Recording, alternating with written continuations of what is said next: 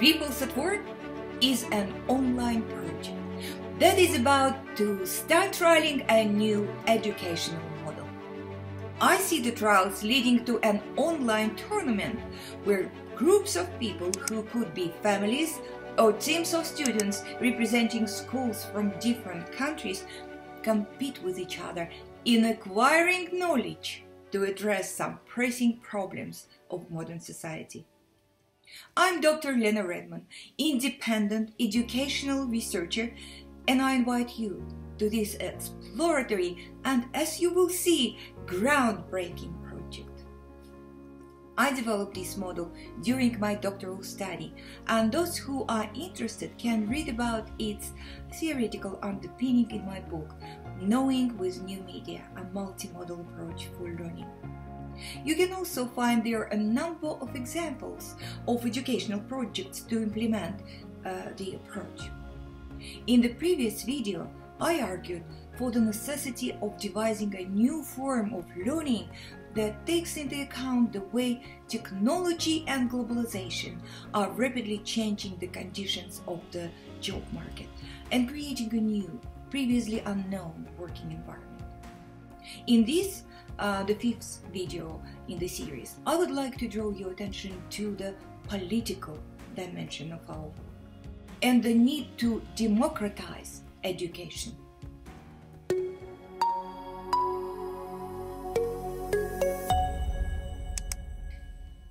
When I say our world, perhaps I don't sound very much like someone who belongs to the world you regard as yours. This is because I was born and grew up in Russia, where people don't usually speak English. When they talk about the world, they consider theirs.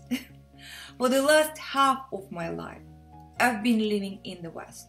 So when I refer to the world as ours, I embrace my personal nomadic reality, as well as the enhanced mobility of modern life that is a big part of today's globalization.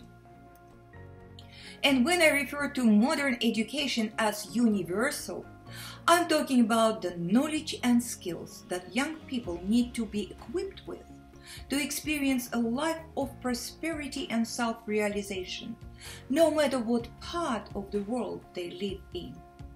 To achieve this in our world, people need to think beyond geopolitical borders and be willing to collaborate with professionals through newly emerging channels of communication where the diversity of accents is as wide as the number of demographic groups on Earth.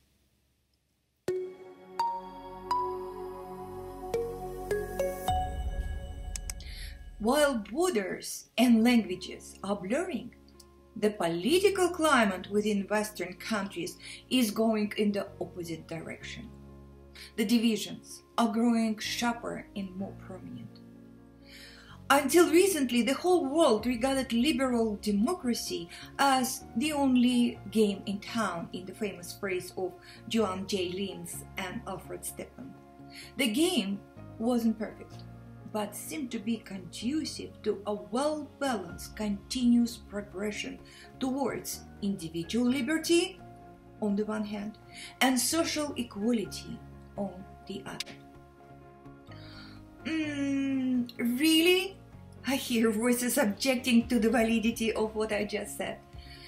And this is precisely why I believe that modern education is failing us. What I am saying is this. There are many people, especially young people, who are resolute in their skepticism when presented with the case for liberal democracy, because during their school years, they were deprived of the opportunity to learn what liberal democracy actually was and still remains in comparison to all other forms of government that have been tried from time to time, to borrow Winston Churchill's words.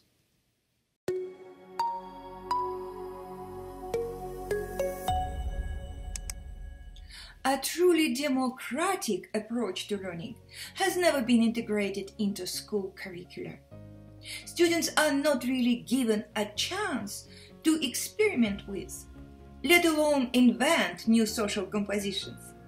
But think about it, the classroom can actually be used as a social science workshop, a democratic laboratory if you like, where students can decide for themselves what it means to be a good citizen. But unfortunately, this opportunity is not being taken advantage of. John Dewey and Jean Piaget, both democratic thinkers and renowned developmental psychologists, remind us about the concept of interaction being at the heart of the growing individual. At the beginning of the 20th century, John Dewey wrote that the danger of formal instruction isolated from life experience was never greater than at the present time, on account of the rapid growth in the last few centuries of knowledge and technical modes of skills.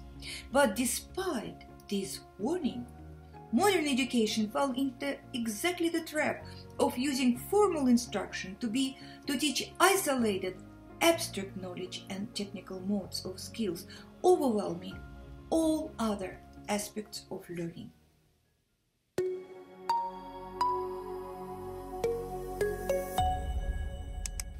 Classrooms became safe spaces for learning with abstract symbols where real-life experience was hardly acknowledged.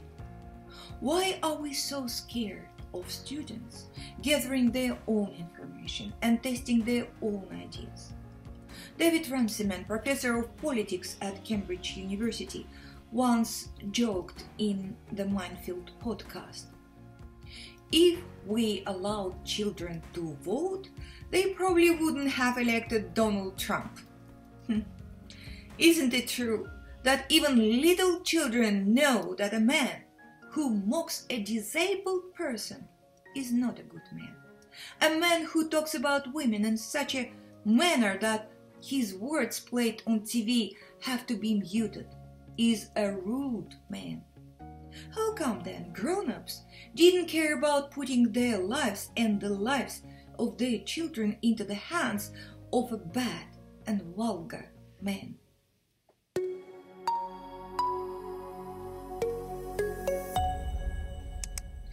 I see the rise of Trumpism as the result of the fact that today's adults came from classrooms where, for the last few decades, there was no space to explore and understand the real-life experiences of social interaction. And what we see now is actually a demonstration of the saying attributed to Abraham Lincoln: "The philosophy of the schoolroom in one generation will be the philosophy of government in the next." Recent generations didn't learn at school that liberal democracy is so far the highest point of our social progress, much in the way that Homo sapiens is the pinnacle of human biological evolution, at least as we know it today.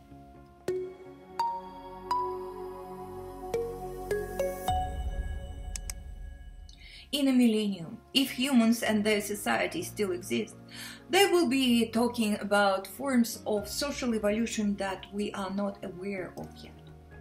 But right now, at this point of time, after centuries of bloody and cruel experimentation, we, Homo sapiens, wise men, have invented the best form of government we ever knew, called liberal democracy.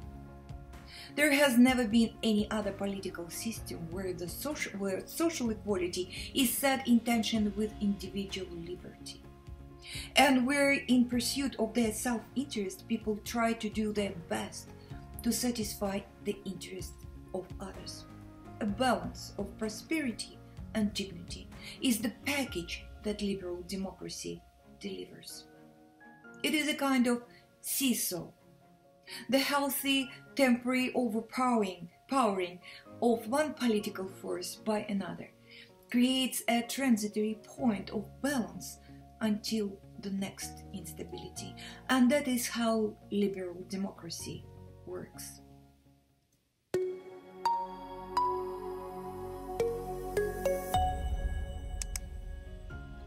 So the Ripples at Work model sees liberal democracy as the best social order for the democratization of learning.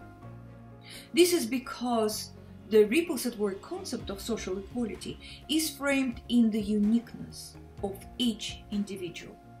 And that is why the Ripples at Work model is developed on the interrelations of the individual and the surroundings, where society is one of its central aspects.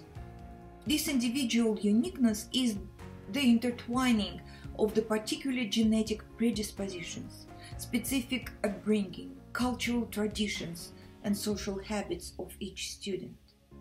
Ripples at Work aims to create a learning system where every student has an equal opportunity to learn about and practice their individual uniqueness and develop a set of individual skills to pursue self-interest by satisfying the interests of others.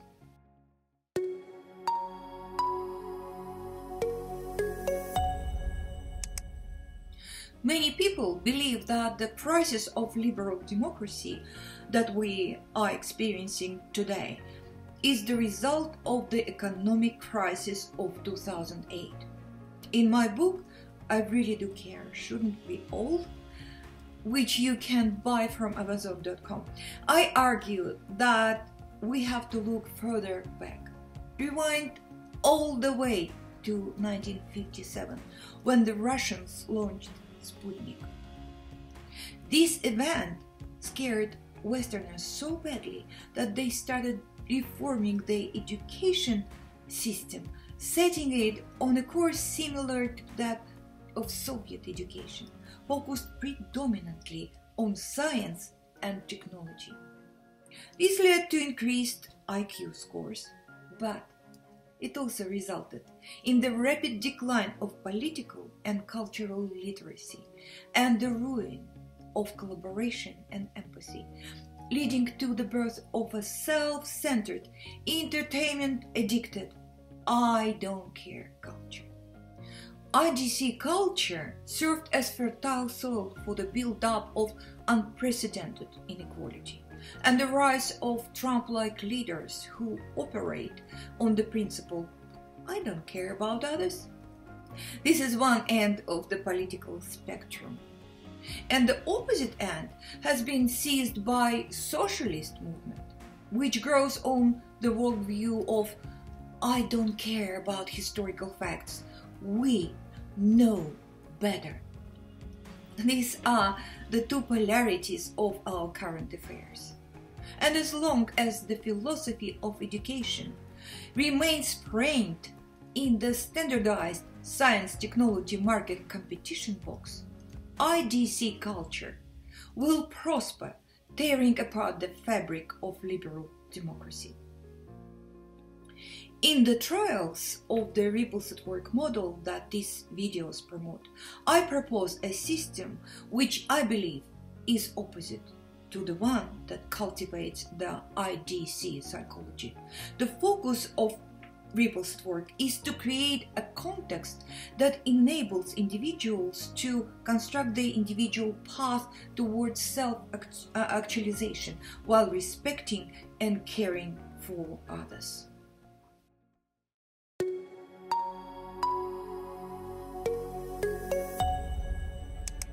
So, if you are a parent, a teacher, an educational researcher, or a student who recognizes the decline of Western liberal democracy and the rapid rise of populism, join us in our Facebook Ripples at Work trials. Visit the Ripples at Work Facebook page, where you can find printable pages that accompany each video. Fill in the form to register yourself as a participant, and I'll see you soon in our exciting and very important project to help a growing population to develop informed civic and political positions and to take a confident stance in protecting individual liberties while striving for social